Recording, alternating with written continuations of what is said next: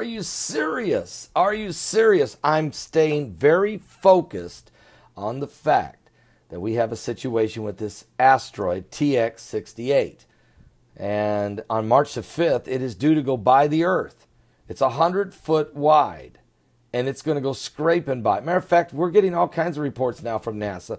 Let me just give you this report. Yahoo News is reporting today through Science and Environment section of the San Jose Mercury News that an asteroid roughly 100 feet long, moving at more than 34,000 miles an hour, is scheduled to make a very close pass by the Earth in the next 2 weeks, March 5th. Now, we know this is asteroid TX68. NASA's been watching this asteroid for 3 years. They started watching it in 2013. We've heard reports from Suspicious Observer, also BP Earthwatch, and others, Dutch Sense, who have been watching this very closely, as well as all NASA and all of the scientists. And listen, folks, it says, don't worry. They keep saying, don't worry. Scientists say it's no chance of hitting us. Well, if we don't worry, why is there report after report after report? It's because they're very nervous about this thing, believe me. And what else is coming with it? It's a big rock. It's 3 times bigger than the one that exploded over Russia. And we didn't even get a heads up on that one.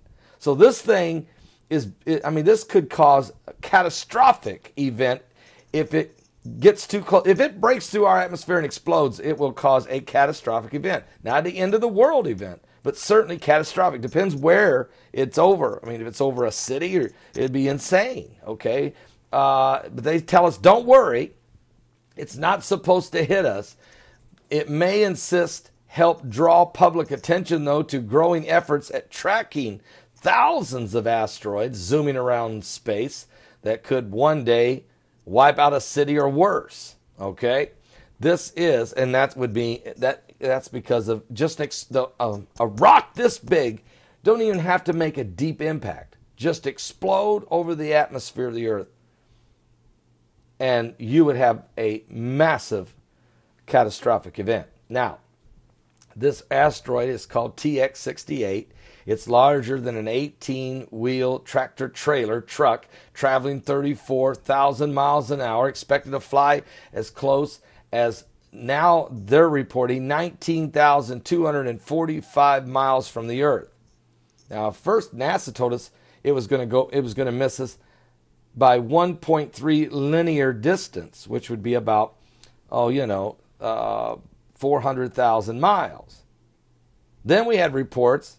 I had BP Earthwatch on my show, and I also had Mike Around the World on my show 3 weeks ago, and they both were calculating somewhere close to 9,000 to 10,000 miles from the Earth. Now NASA's changed its numbers closer to those of BP Earthwatch and Mike Around the World, and they're saying 19,245 miles. In other words, they're not sure because they don't know how the gravitational pull of the moon will affect the trajectory of this asteroid precisely. And it's going to go by the Earth at 4:06 p.m. Pacific time, Monday, March the 7th. So now they've delayed it 2 days, saying that when it goes by the moon's gravitational pull will slow it down and knock it a little bit off its trajectory closer toward the Earth, slower and toward the Earth, and that it will go whizzing by on March 7th instead of March 5th, and instead of 400,000 miles away from the Earth, 19,245. All right? So March 5th it was due. It's going to be March 7th and a whole lot closer.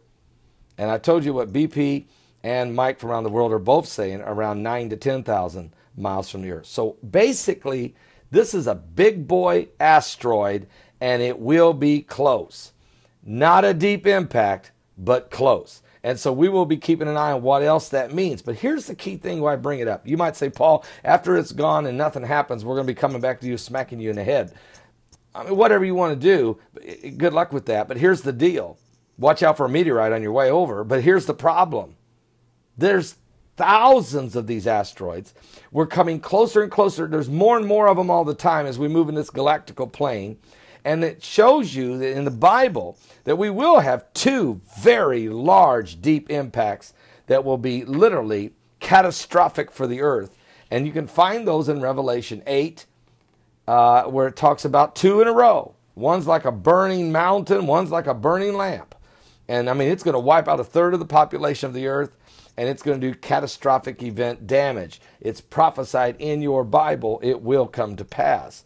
And as more and more and more, as the odds are increasing constantly, this is why Russia has already got their eye on the asteroid Apophis. Now, Apophis will go by the earth, if we're still here, in the year 2029. And then 7 years later, it returns and comes dangerously close.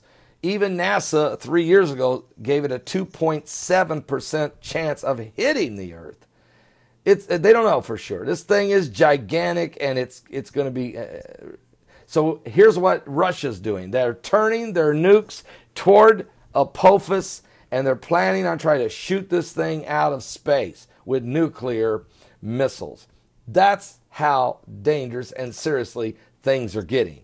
So I'm just going to keep you up to speed, because these were all prophesied in the Bible. The Bible said that for there shall be signs in the sun and in the moon and in the stars, and distress of nations, with perplexity, the sea and the waves roaring, men's hearts failing them for fear, for looking after those things which are coming upon the earth, for the powers of heaven shall be shaken. Then shall they see the Son of Man coming in a cloud. Then shall they see the Son of Man coming in a cloud of power and great glory. And when these things begin to come to pass, he says, then look up, lift up your head, for your redemption draweth nigh. It's getting close. You can find that in St. Luke chapter 21, verses 25 through 28. It's real. It's coming. Are you saved?